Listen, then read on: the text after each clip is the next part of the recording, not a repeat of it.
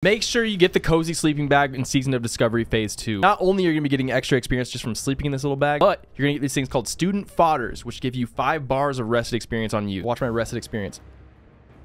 Boom. If you're Alliance, you're going to want to go to Westfall. Coordinates here on the screen at the Alexson Farmstead. If you are a Horde player, reverse steps 1 and 2. Step 2, you're going to the Barrens at this little burned down outpost at the intersection into Duskwallow Marsh. Regardless of whether you are Alliance or Horde, the rest of the steps are the same. Next up is going to be going to Stone Talon Mountains. You're going to be taking Webwinder Path up into the mountains. This is just north above Sunrock Retreat. Follow this, you'll find a little camp here. Part 2, the Stone Talon section, you're going north up alongside the mountains here and opening this bag of dirt. Next up is the dam in Loch Madon. You're gonna be going here and jumping off the ledge to access this little figurine. The next and final place is in Hillsbrad along the wall to Arathi Highlands. Is it Arathi? Arathi? Let me know in the comments what you guys think. A little jumping puzzle up the cart and across a couple ledges and join in on the sleeping party here at the end. You will have to /sleep emote and rest in there for 3 minutes, getting a 1% experience buff per minute